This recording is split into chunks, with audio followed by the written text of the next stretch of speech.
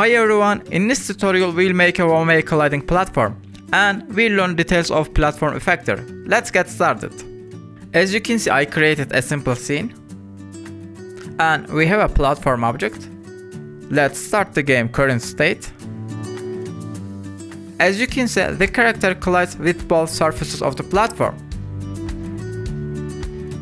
Let's have a one-way collision. Select platform object, add component, physics 2D and platform effector 2D. Also, you can write effector to see all effectors. We have 5 different effectors. In this video, we are gonna use platform effector.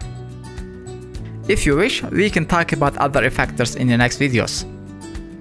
To be able to use the effector, we must enable the used by effector in the object's collider. Okay, start the game again. Nice, platform effector is working. If you wanna learn details about platform effector, let's continue. With the collider mask, we determine which layer the object will interact with. Let's remove the interaction with the player.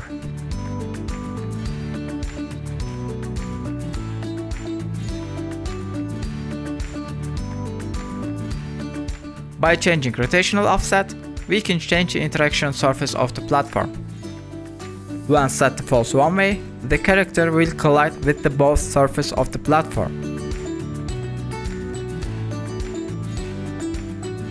Let's learn the working logic of rotational offset and surface arc with a sample circle.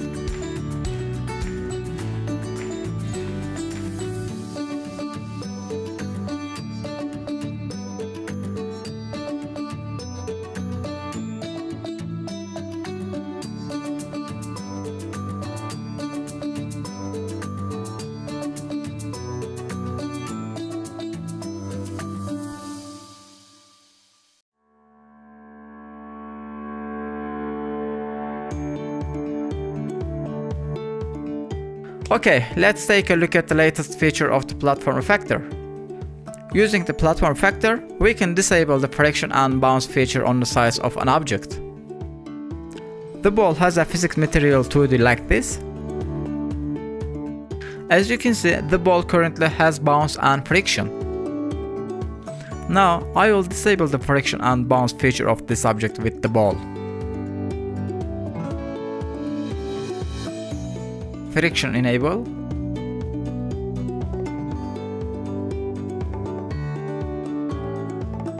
Bounce enable.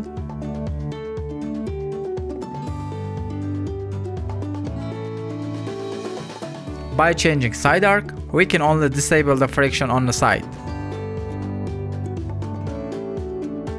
As you can see, the friction and bounce feature is active on the upper surface, but inactive on the side surfaces. Okay, I tried to explain platform effector in detail. I hope the video was useful for you. If you like this video, please don't forget to subscribe and like. Thanks for watching, see you in the next video.